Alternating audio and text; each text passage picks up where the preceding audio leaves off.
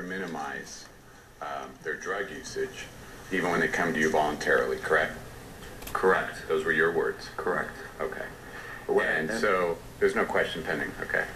So you want to explain that? I want to extrapolate on that for you, if I may. Now it's real clear to you and you want to extrapolate? No, I stopped you in the middle because I liked what you said and I want to extrapolate on those exact words. Embellish, undervalue, misrepresent. They tell me what they're using, always, but they don't tell me the precise amounts. That's what I meant by my statement to Mr. Chernoff. How long have you been doing this? 23 years.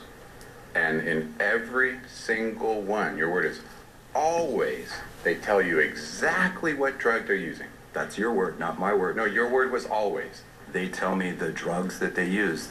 Always. Most of the time, because what you have to understand, sir, is care is voluntary. In addition,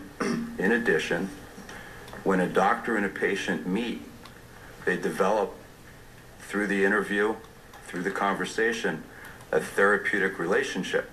And I'll talk about doctor-patient relationship, but is it always or most of the time now?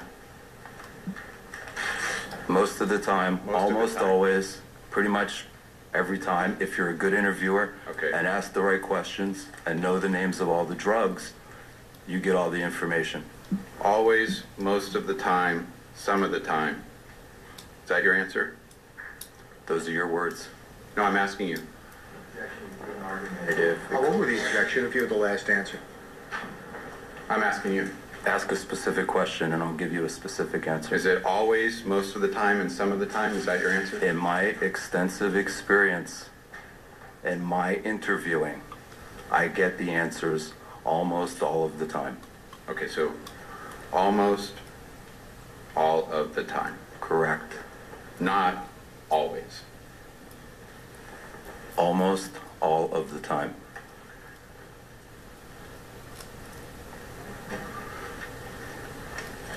Now where do you work as an addiction specialist?